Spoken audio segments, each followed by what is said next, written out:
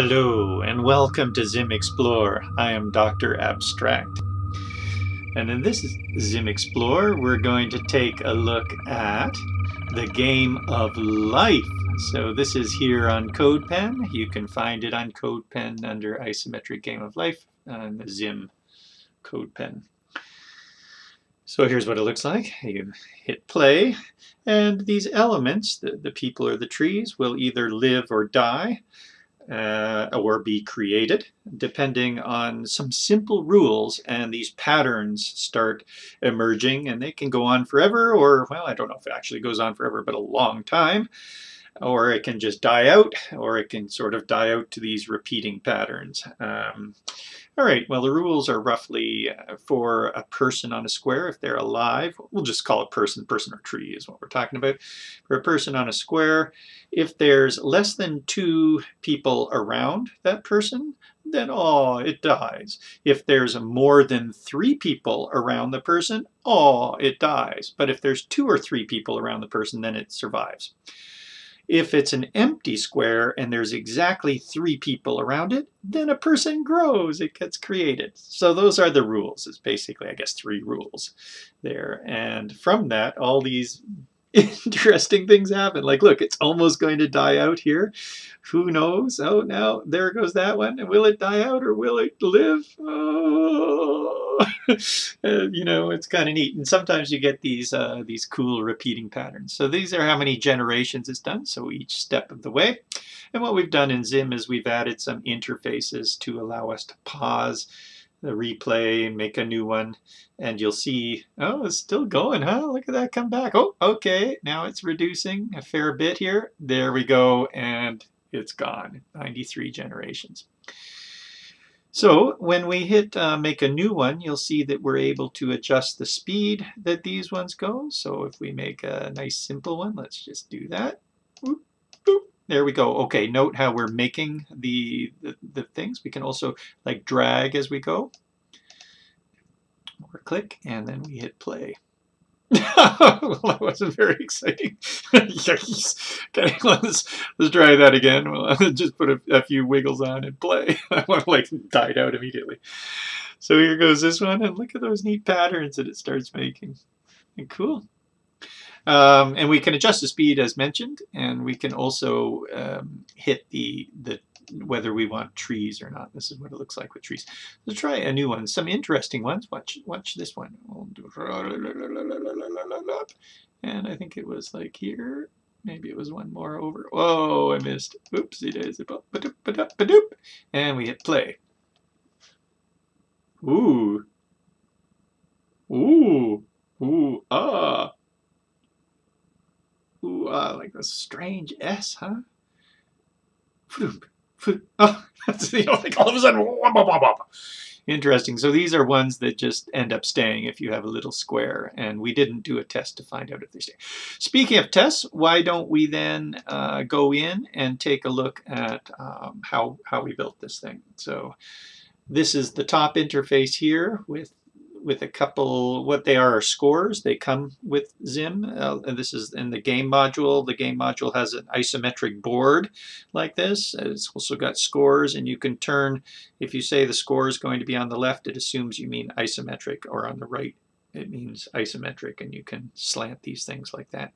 Then we've got some navigation along the bottom that we're going to throw into a tile, and that will handle the positioning of and the spacing of all of our bottom navigation there. We apply some styles to style these 2 buttons and to style the radio buttons. And yeah, let's go in and take a look. Instead of looking at the code here in CodePen, although you're welcome to do that, we're going to drop out and take a look at it in Atom. So here it is, the same code in Atom. We can control it a little bit better here. We're bringing in create.js, which is what ZIM is powered by and based on, and then ZIM adds a bunch of conveniences, components, and controls onto the top of that. We're also bringing in from the same place here the game module 2.2 we're on, which provides us with the board. Here's our basic template kind of stuff. We have just recently added the ability to lighten and darken colors. So that's a ZIM blue color. Works on any color string as well. You could put quote blue there, and that would be the HTML blue. See this? Okay, let's bring that up a bit. And then we can lighten it by a certain amount. That's giving us the background color on the frame there. Most of the rest of this stuff is just template right here, and then we come in to create the board. So you would need the game module to make a new board, and by default that's isometric, although you can also turn isometric off and it will be a flat board. We're saying make it 28 pixels. That's how big the square is, and then by 14, that's just kind of like random fitting, so it roughly fits on the screen there. I kind of like the way that it goes slightly off the edge and sort of anchors this rather than putting the tip there, but we could have, of course, arranged that so that it fit on there perfectly if we so desired. So that's a board, and the board provides a bunch of methods and properties that we can use to help us as we build this system. You're going to see those. Here's us adding a mouse down event on the board, and what we're doing is we're capturing that we can click here and build a person.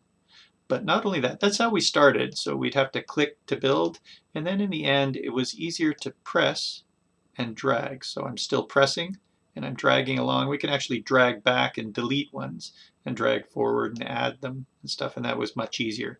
So let's take a look at the events that will allow us to create those people on the board. The first starting point is a mouse down. This was added after. We don't want to create people as the simulation is running. So there are 2 times when we are okay to or not okay. So we don't want it when the play button doesn't say play. So note that at the moment the play button says play, but if we hit play it says replay. We don't want to be able to add people here, and indeed we can't. So I didn't mean to hit new, but it doesn't matter. The other time is if it's not paused, then we also run. If it says replay and it's actually paused, we do allow people to add things while it's paused.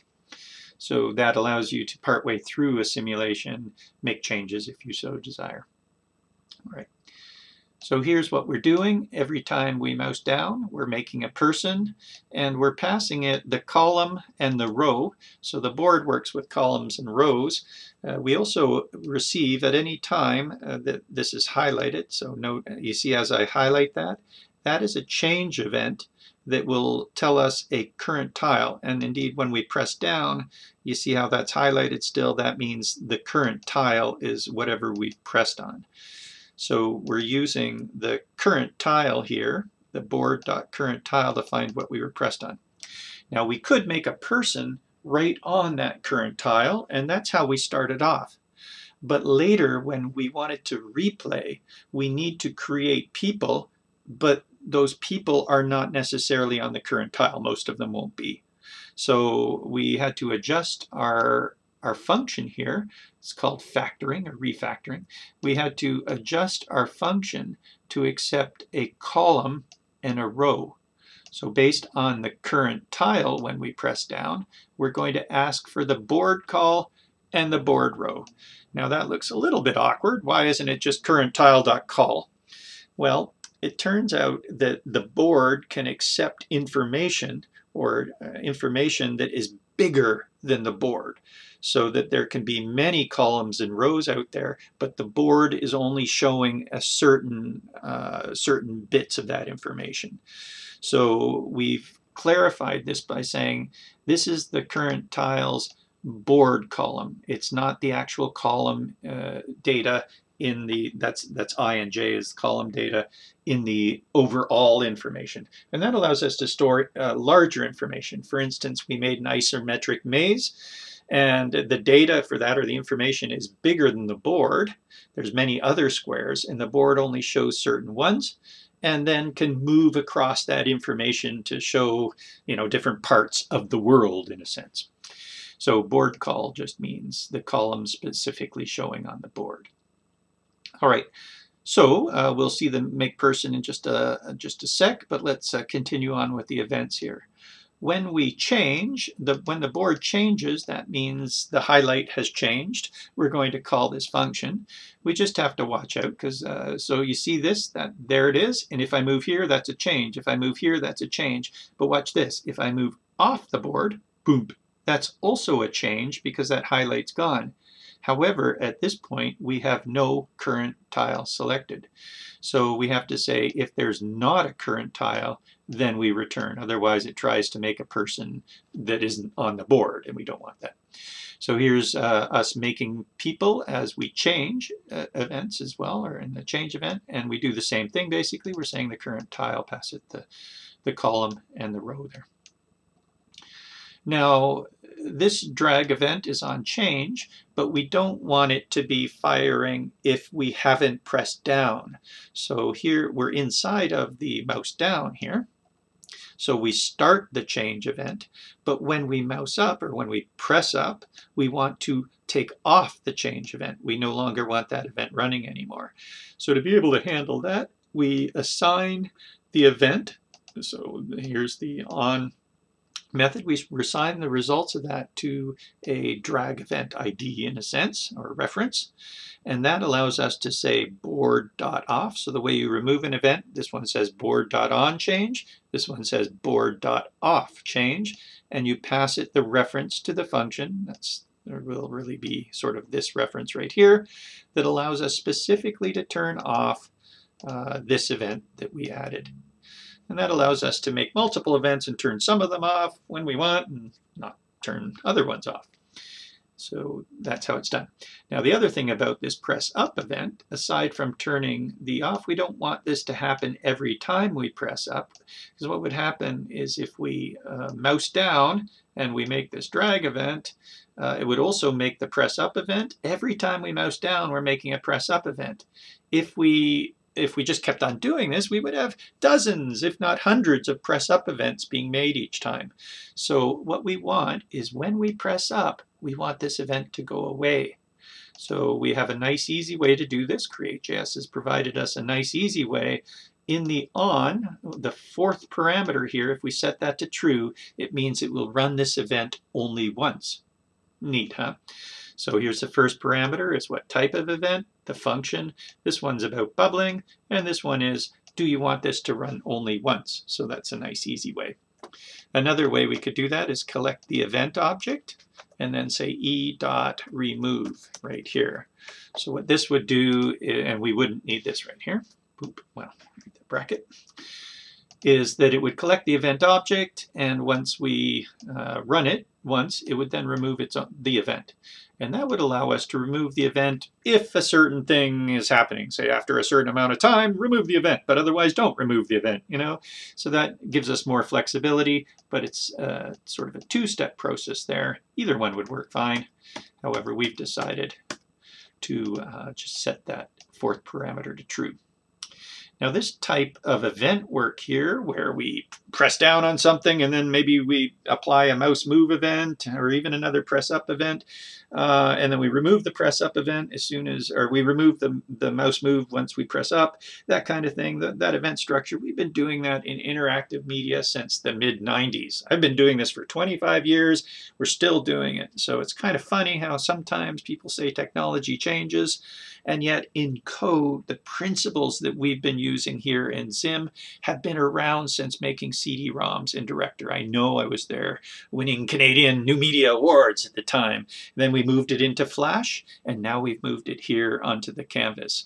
So these things are needed. They come up over and over again, and the systems that we use, this is what it's like. Now we've done a lot of automation, but there's some things that just, you know, is actual programming, and so we still need to do them. Okay, what is in that make person?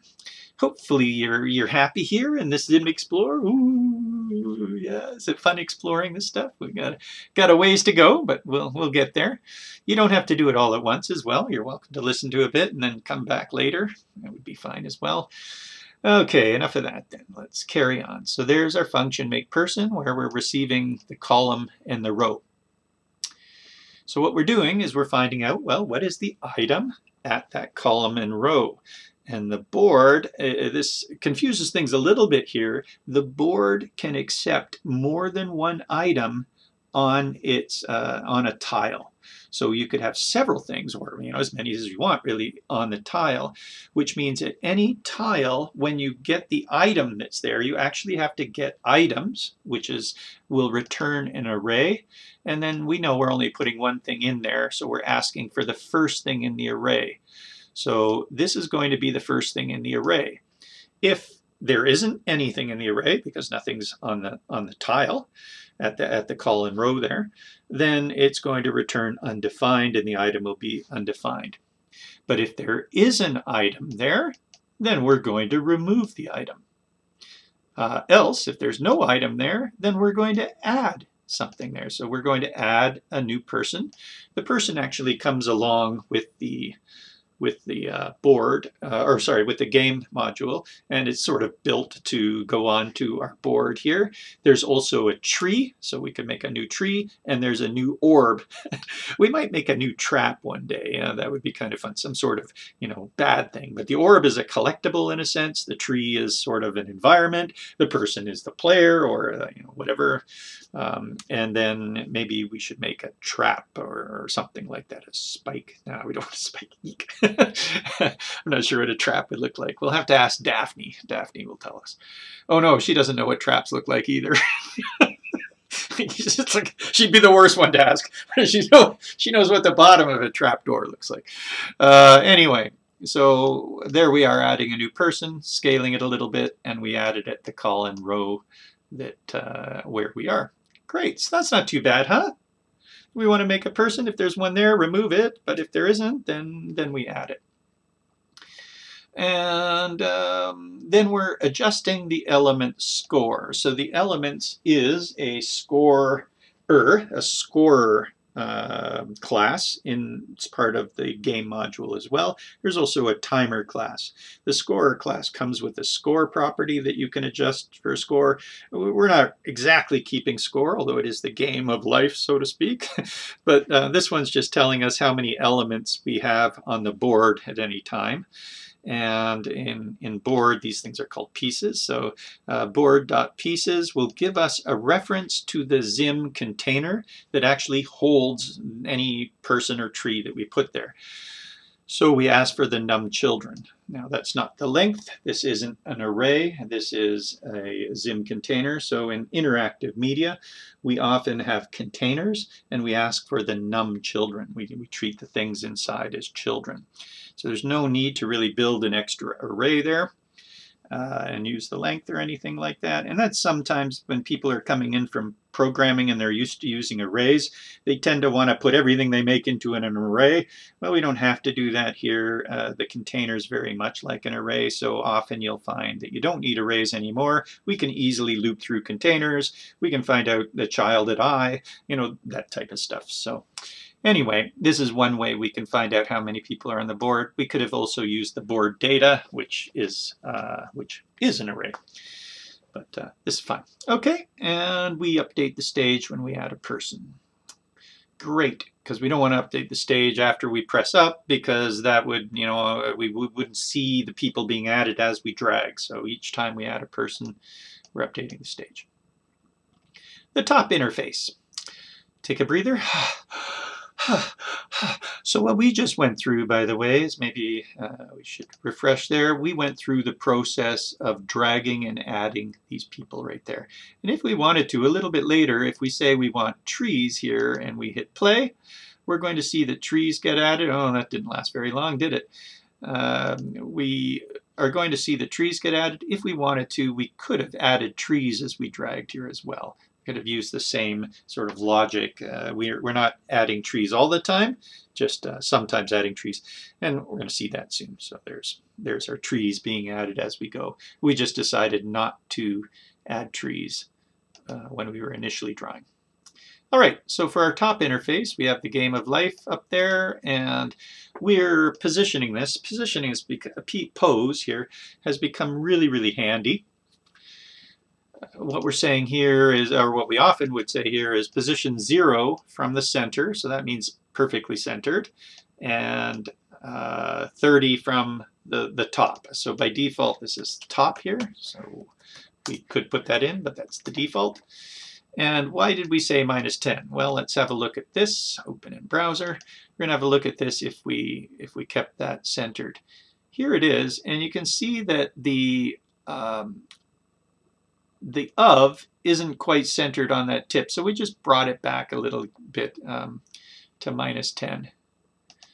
And let me just scroll on down. We had a glitch that hasn't been fixed here on this one. This would be 3000. So let's start us off properly.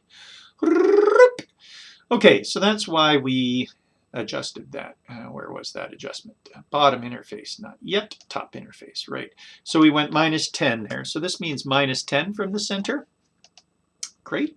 And we positioned it. For these ones, these are the scores at the left and at the right. And there we are supplying left and right. That will turn them isometric. Otherwise, these would just be rectangular boxes. And we are locating those at a certain location.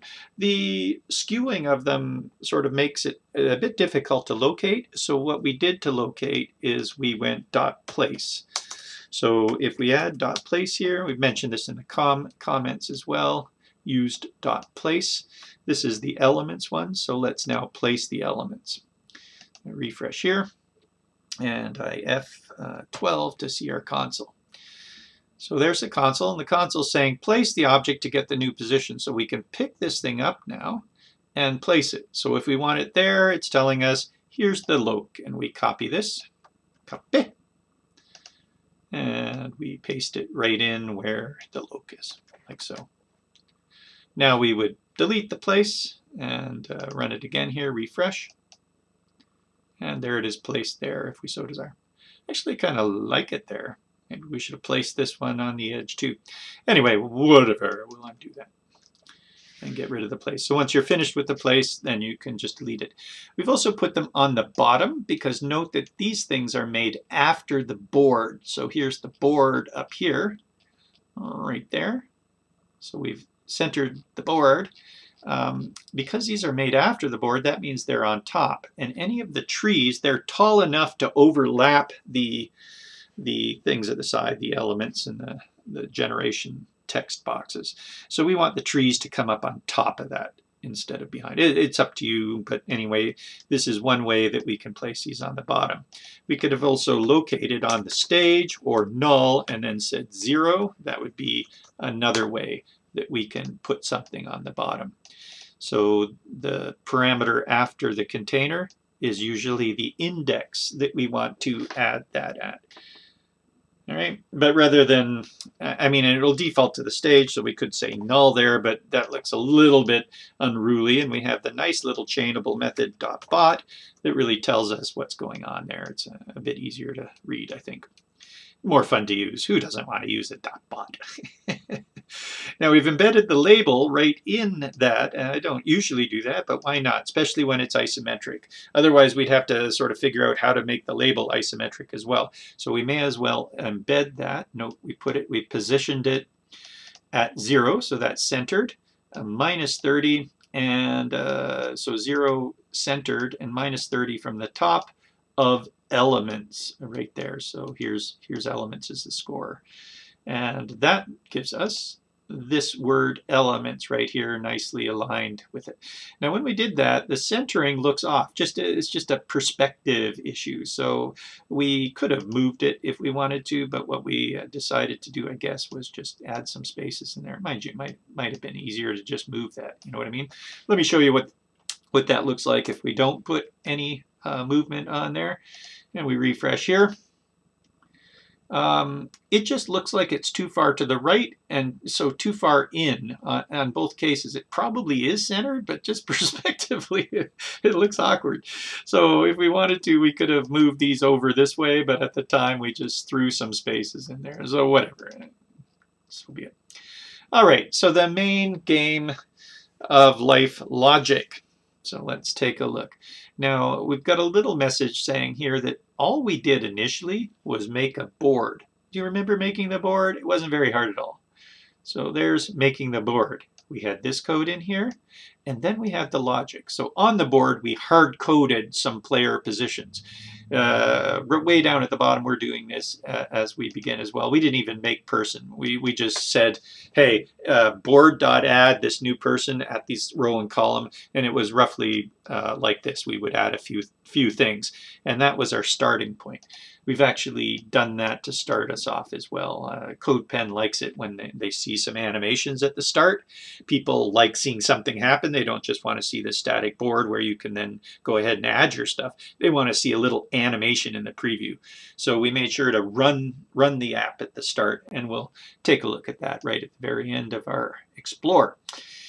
But anyway, all we had was that, the board, and then we had the information here, so or sort of the logic.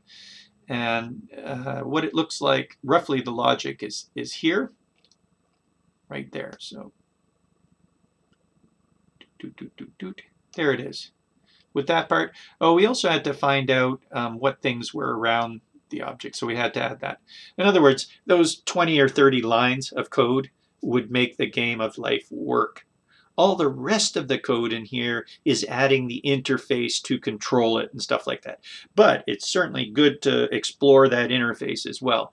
It's just to let you know that we could have made a game of life in about 30 lines of code, and it would have still looked just as great, but there would have been no way to control it. The initial players would be on the board already. There would have been no way to add ones, no way to pause it, no way to choose trees or not, or restart, or all these kinds of things. All right, so anyway, let's carry on.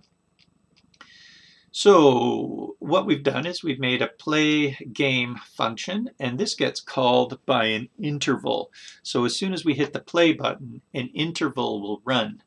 And the ZIM interval will pass in an interval object that holds information like what count we're on. So that's handy because as that interval keeps going and making generations, we can just set the generation score, which is really that text field on the right-hand side, to whatever the interval is at. We're also using a count to animate the addition of these things. Let me show you what we mean by that. So come on back here.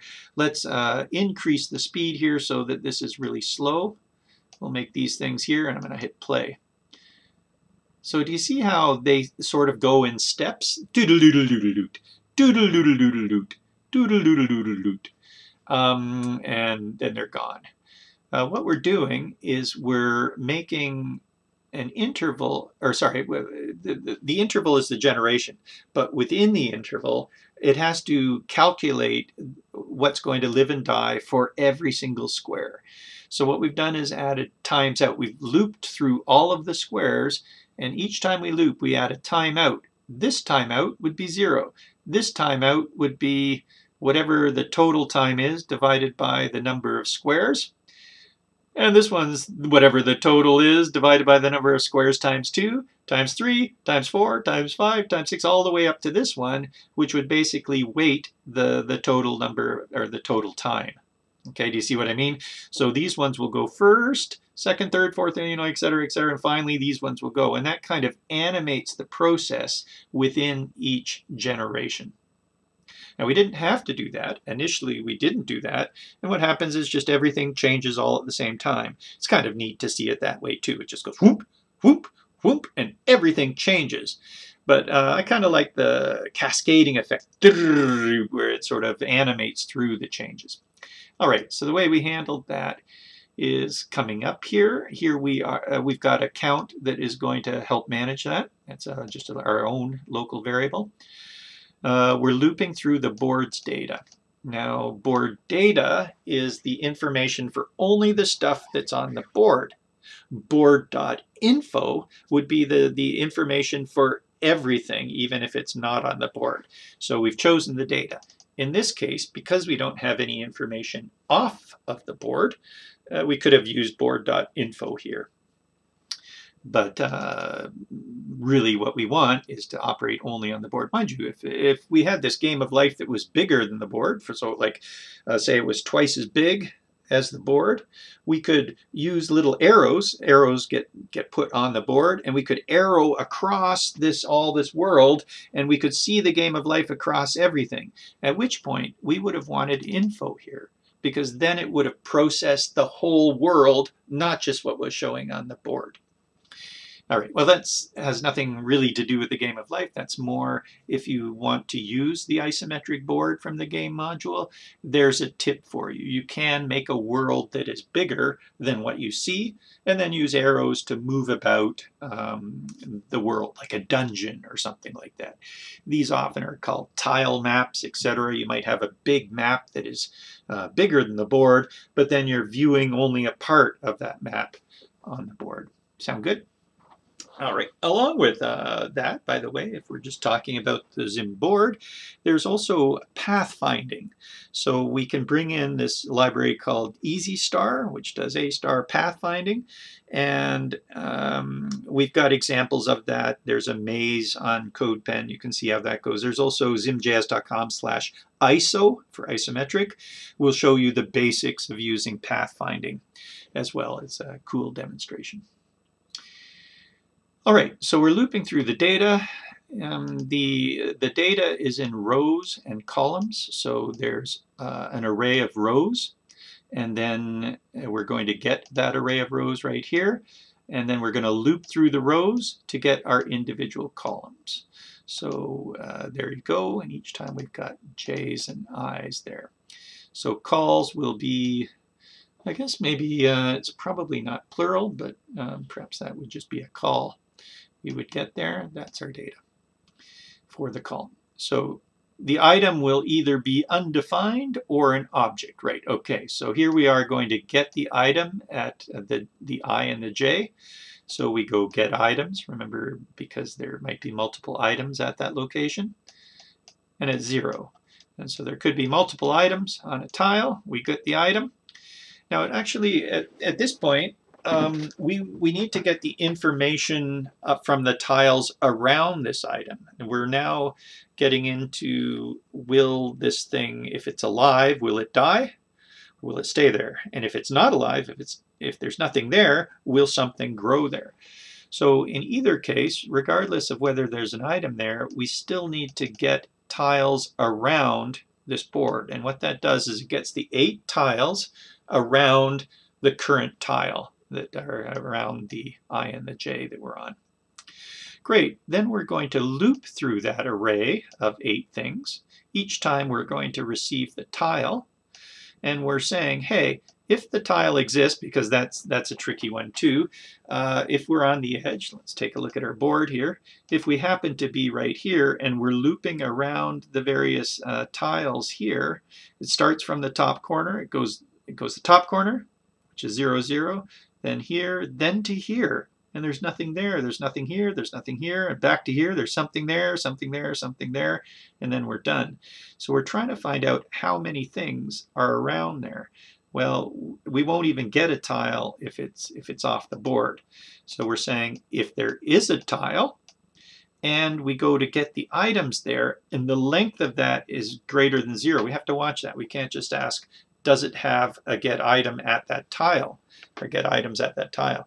Because that will return an empty array. If there's nothing there, well, that would count as true. Hey, an empty array is still something, right? So we're asking for the length. Is the length bigger than 0? And if that's the case, then we're increasing the number of items. So this is trying to count how many items are around the current square. It's not even trying, it is. So now down below, we're going to process this. Now, once again, we could have just commented this part out here and gone down to the end of the timeout, and then they would process all at the same time. Anyway, well, let's describe what was going on there. So we'll undo these. So we're increasing our count each time. This is a count for each tile that is examined. Every tile is examined on the board. And then we set the timeout to be the total speed. So this is coming from a speed slider down below. There's a slider that holds the current value of the speed between 50 milliseconds and 2000 milliseconds. So we divide that by the number of tiles that are on the board, and that gets us a time per tile. And we multiply it by whatever count we're at. And so that will animate that through. It could be a little bit out of sync, you know what I mean? Where some at the beginning will go initially quite quick at the beginning, but then they're going to wait, and the ones at the end will come in closer to the end. But so be it. That's the way that we decided to do. So in other words, it's not really an even amount of time per change. It's an even amount of time per square. All right, so that's our timeout, and we're running this function. The problem with adding timeouts is if all of a sudden we decided to pause the game, those timeouts would still be running. So rather than clearing or pausing all of the timeouts, there's many timeouts, we just put in a little thing saying, hey, don't bother coming, or leave this if the play button is not in the right setting, or indeed if we've paused to check, like we've checked the pause checkbox, right? So on here, if we paused it, we don't want any of those timeouts to be making things because we paused. And if we are in the play mode here, or where it says play, when we're making things, we don't want things to be added as we're making things. All right, that kind of stuff came in later. Usually we don't think of that until, you know, we're already running it, so we would come back in and add that in there. So now here's the actual logic. So once again, all we really needed was, hey, we just needed the board and our logic.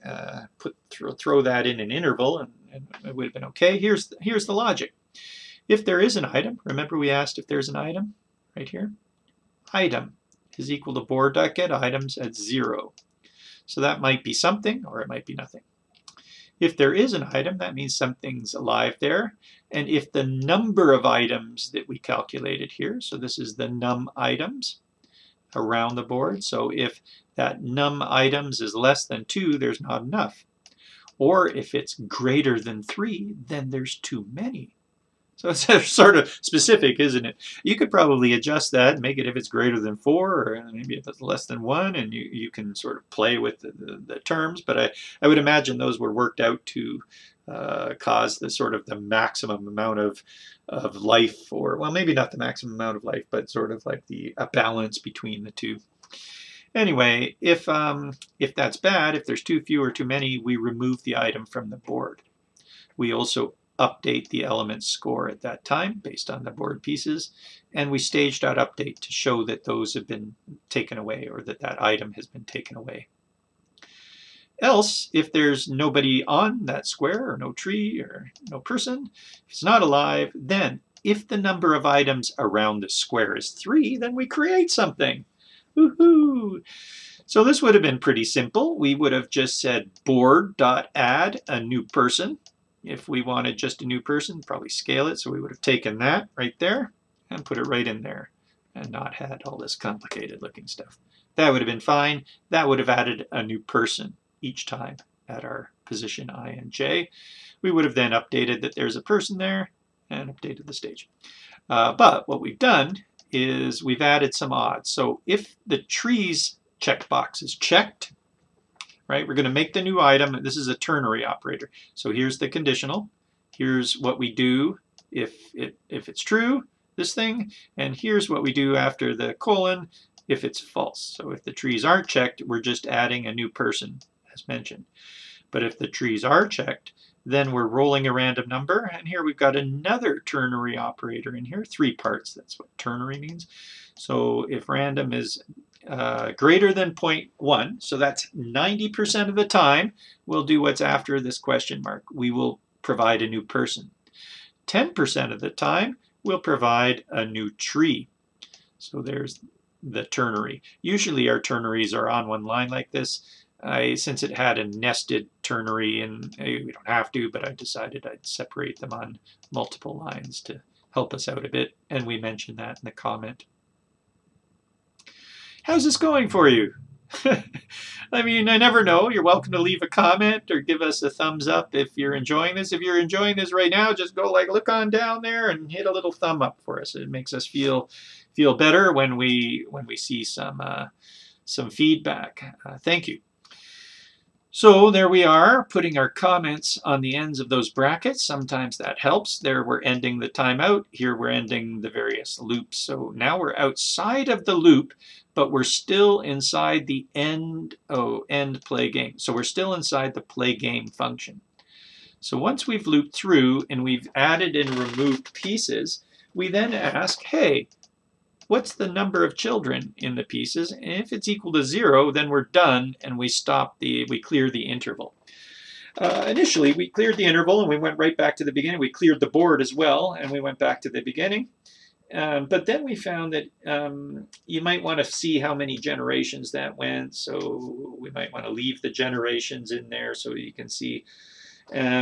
Also, there's a message here saying, could try and test for repeat patterns.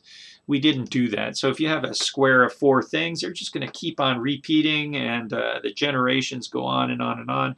We probably could have done a test for that. It might have been a bit tricky. You'd have to match the current pattern, the next generation. You have to find out if things are in the same place as that. Loop through that and say, is there one here or not? And if there's ever a difference, then return false from the loop, and loops by default will return true.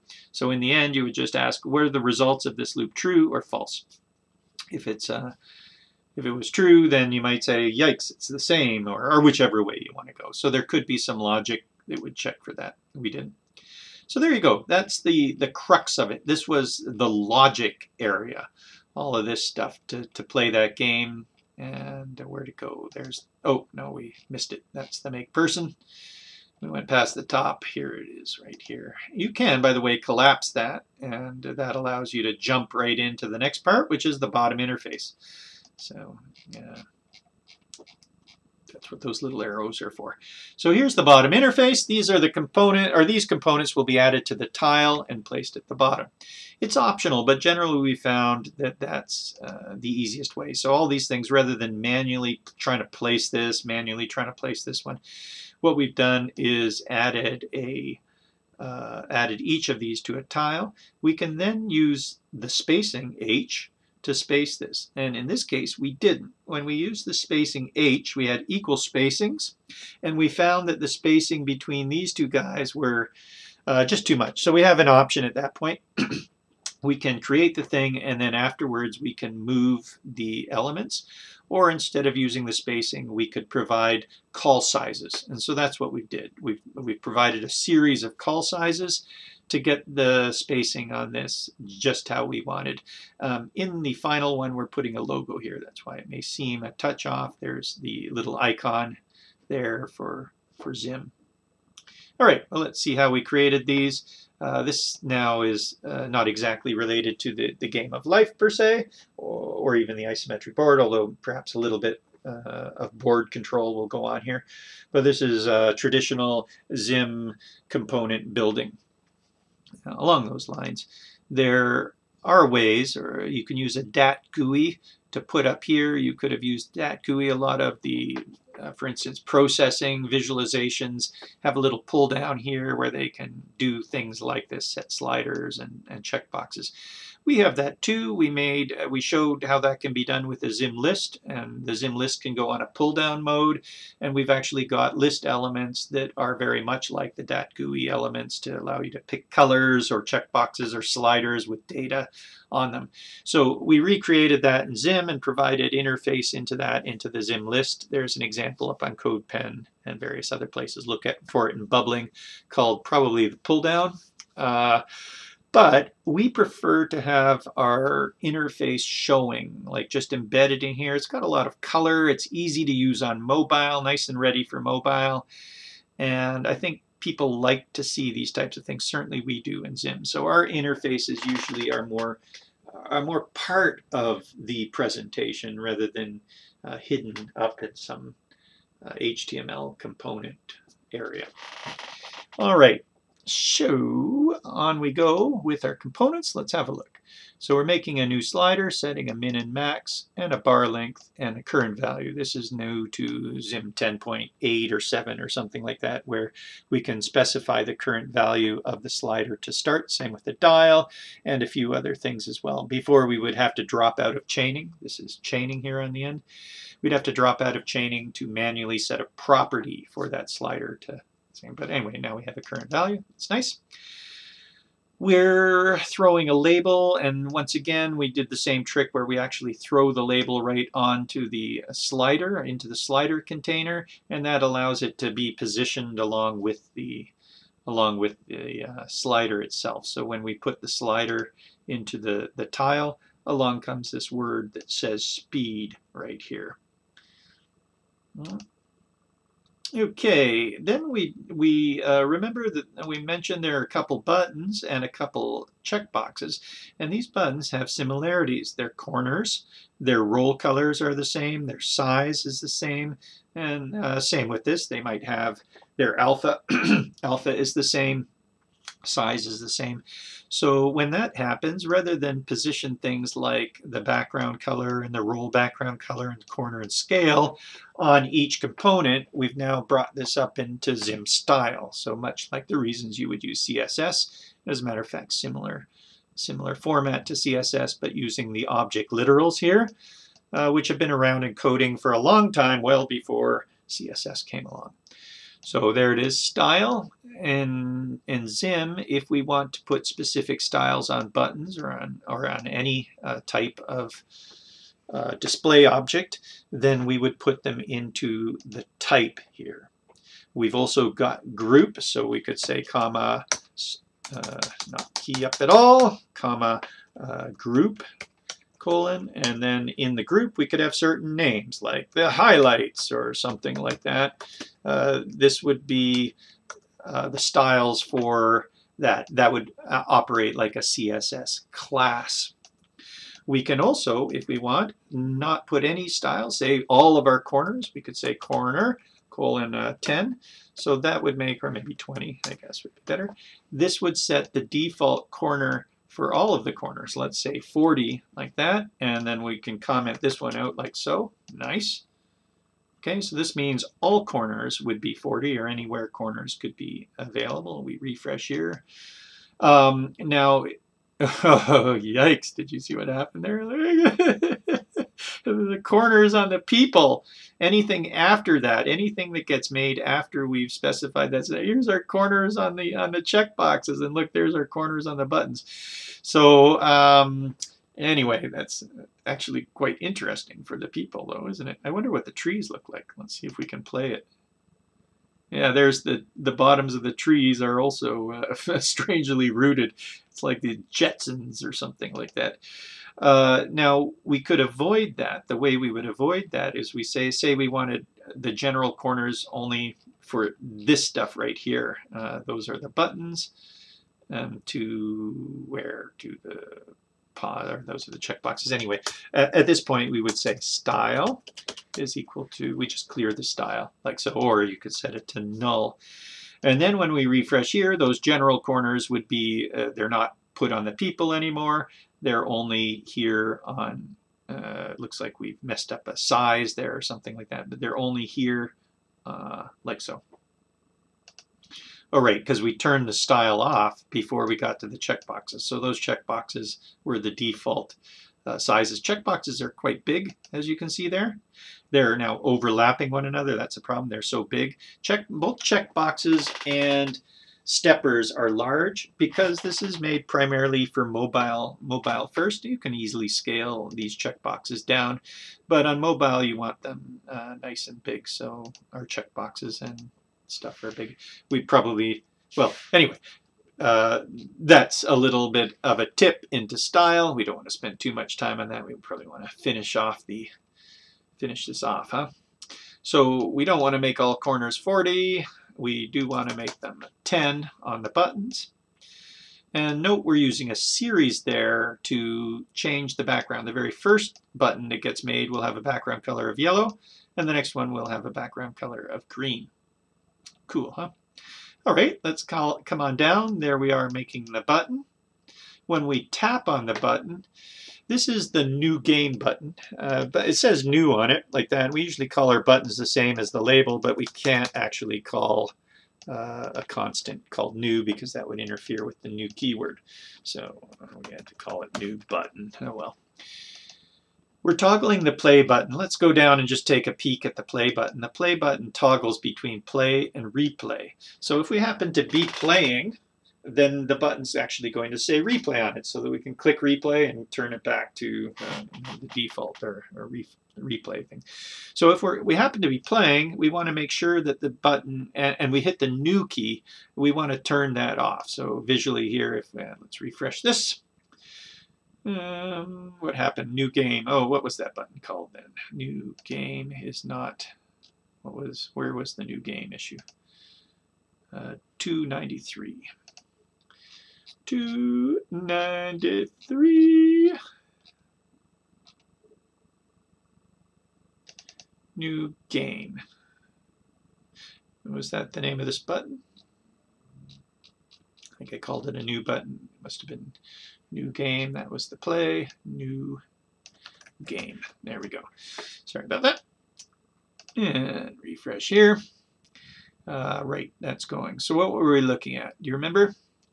Oh yeah, so if we do this and then we play and we hit new, we want to toggle that. It used to say replay. We want to toggle this back again. And you can't just make the text say play because the button is storing a toggle effect. Okay, so we don't want to just change the text of the button. We actually want to toggle it back to false. That's one way of doing it. That returns the play button to its initial state. Again, this would be something we didn't plan on right away. We realized, oh yeah, we got to set that back. So we build the button and come back and adjust for that. So if there's a play interval, then we clear the play interval. We got to watch for that. If we haven't actually played and there is no play interval, if you try and clear something that that's undefined or null, or there's nothing in it yet, you're going to get a red error. So we did that. We got a red error, and we said, oh, okay, if there is a play interval, then we can clear it. So just to throw that in there after. We're also, if we're making something new, we're going to clear the items on the board. So that's a method of board that will just clear the items, reset our scores back to 0. We also are dealing with the visibles. We aren't letting people change the speed as we're playing. That can actually lead to problems in consistency of what happens. And so if you change something while all those timeouts are going, you might mess things up. So we just said, the easiest way is to stop them from changing the speed as the generations are going by. Also, if you set the trees to all of a sudden be no trees, hey, I don't want any trees, it stops making new trees, but the trees that are already made, we'd have to loop through all of the board pieces, and if they're a tree, turn them into a person. So we didn't bother doing that. It could have been done, but the easiest way was to balance the turning off of the speed slider with the turning off of the trees thing. So when we play, boop, these two things disappear. It kind of balances a little bit. Whatever. Alrighty, and we're also making sure that if we've hit the new button that we're not paused anymore. There's no need for the pause thing to be, so the pause check is false. We're updating the stage, so all of that stuff goes in place. That's what's happening when we hit the new button. When we hit the play button, here's where it's all happening. Where we're going to start the interval. So we come on in, the play button has a toggle, so it's going between play and replay. We found that if we played, we used to just sort of say, okay, once it's done, the play goes back to, well, it keeps on play. But as we're playing, it would be something like a restart or like a new, maybe it was a new or something like that. And what we found is we might want to play the same one we just played because we found, oh, there's cool patterns in here. I want to show you that one. We want to be able to sort of replay it.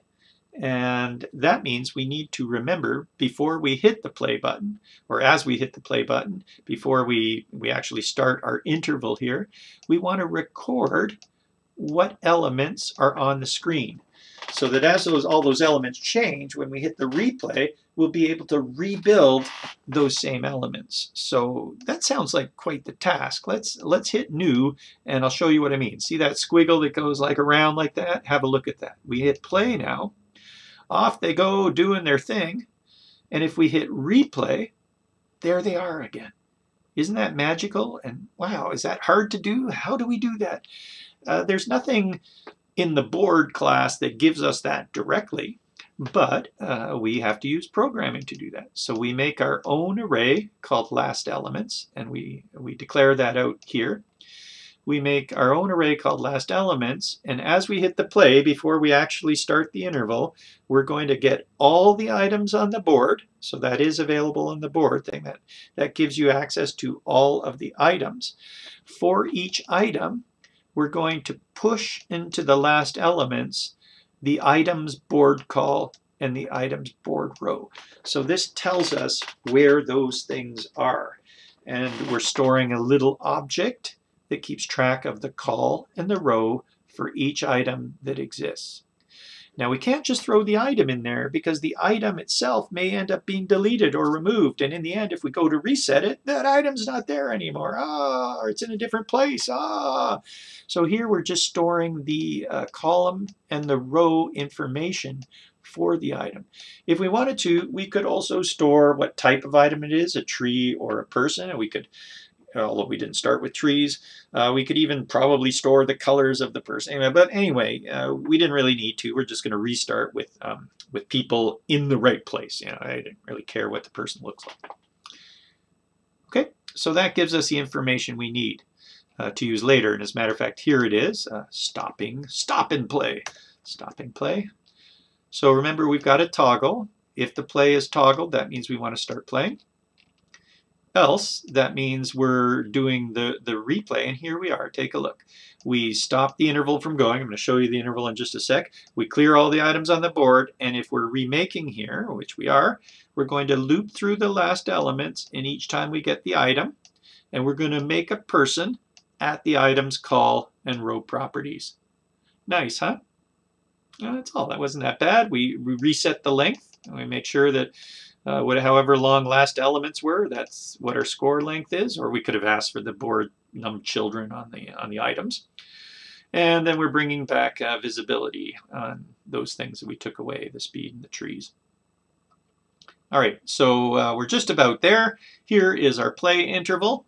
The play interval is saying whatever the speed is, the slider speed is, that's set the interval to that, and go ahead and play the game.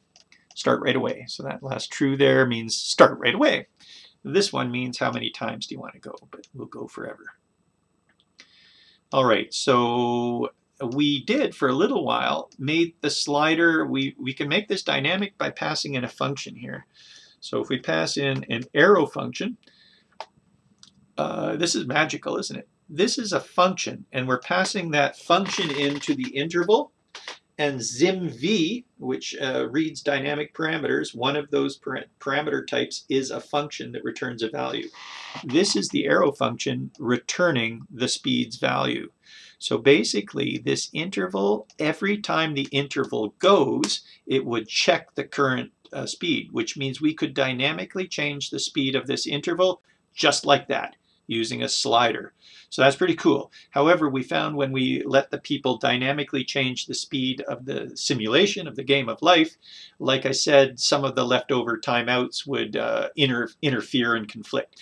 Probably could have solved that by clearing all those timeouts or not using the timeouts, but we just decided, hey, rather than making it dynamic, you can only use the slider at the beginning of running the simulation. But that's how you could have set a dynamic parameter in there, which is very, very cool. Okay, so imagine with a slider, you could adjust the speed of something falling from the sky. How hard is the game based on this slider? It's neat. So dynamically change that speed quite easily. So after that, we set, remember this is us playing the game. At this point, we set the speed and the trees visible to false. Great, that's the main button, and these guys are pretty easy. This is just a quick checkbox right here. with a label of pause. That's for the game. And when we pause, we're calling this change. So the checkbox will issue or dispatch a change event. And that's what the chainable change picks up. Or we could have used a pause.on change, a normal on method there. We would have had to drop out of chaining though. So at that point you don't chain an on there. You'd have to lock or close that, and you would go pause.on round brackets quote change, like that. Call this function. All right, so we'd have to drop out of the chaining and call the chain thing in an on method. But ZIM, a little while back, version 10, I think, or somewhere around there, we introduced the dot change. And that is just a chainable way of doing the same thing. So if there is a play interval, we're going to pause the interval to whatever pause is checked or not. So this is nice and easy, isn't it? Call pause on the play interval based on whether this pause checkbox is checked. Trees isn't doing anything. That just gets read when we decide what to make, either a new person or a tree. If this is at that point, we say, hey, if it's checked, we can maybe do trees, but if it's not checked, we'll just make persons. So we have no event on trees. And then here's the tile, last thing. Woohoo! Trying to get in on 1 minute. Or 1 minute, 1 hour. 1 hour! Oh my goodness, we're over an hour. Ay, ay, ay. You guys are troopers. If you're still here, you should definitely come visit us at zimjs.com/Slack and say, I lasted the whole hour. You know, I would love to hear from you. We would all love to hear from you. So come on in. We're fun and friendly. Are we fun? Hard to say. Is it fun still being here? Ay, ay, ay. All right, so the last step here was to tile the tile usually tiles just an object and clones it as it goes. So hey, tile 100 circles. Brrr, there you go, with certain calls and rows. But with the ZIM-V values in there, we can tile a series. So once again, this is a ZIM-V dynamic parameter that we're putting in here. And if we use a series, it will tile the speed, which is the slider, the new game button, the play button, the pause checkbox, and the trees checkbox in that order. And if we had more than 1, 2, 3, 4, 5 things, if we said 5 columns and 3 rows, we would get 3 rows of these things. And that's great if you want that. But one thing that the cloning, that's called cloning, one thing that the cloning does is when you clone, you do not clone the events. So the various tap events and click events and changes wouldn't come along with it. So what we've done is we've made sure that we're only tiling the number that we have. Calls 5, rows will be 1 by default. So we're only tiling the same number of things that we have there, and we've turned clone false. That will make sure that the events that are on these things stay on those things because we're not cloning. Okay, we're also setting the call size, as we mentioned, specific call sizes to space those properly, and we're doing that in a series. So that allows us to tile something and easily specify the column sizes in a series like that. Isn't that nice? So the ZIM-V value is just showing up everywhere. It's in styles, it's in tiling, it's in the interval, showing up everywhere. Very, very handy, very, very powerful in ZIM to be able to handle that. We could have made these random. If we put in an array like this, ba-doop, boop, then it would set the call size to be random of those things. Now, of course, we wouldn't want that to happen. Let's see what that does. We have to wait for them to come in here. There they are. Randomly, it's picking from those things, and it looks a bit like a mess, doesn't it? But you never know. That could come handy for some other thing like that. We could also pass in a function, which would dynamically, based on the results of a function, do that. We can also pass in a min and a max, where it would choose randomly between a minimum and a maximum number there. Those are the types of things that we can pass in. Or, indeed, just a single number would be fine too. just pass right on through that ZIM-V.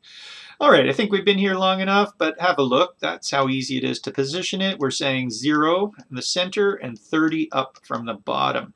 And when we say 30 up from the bottom, let's save that, refresh here. 30 up from the bottom means, we got to wait again. That's that animation intro.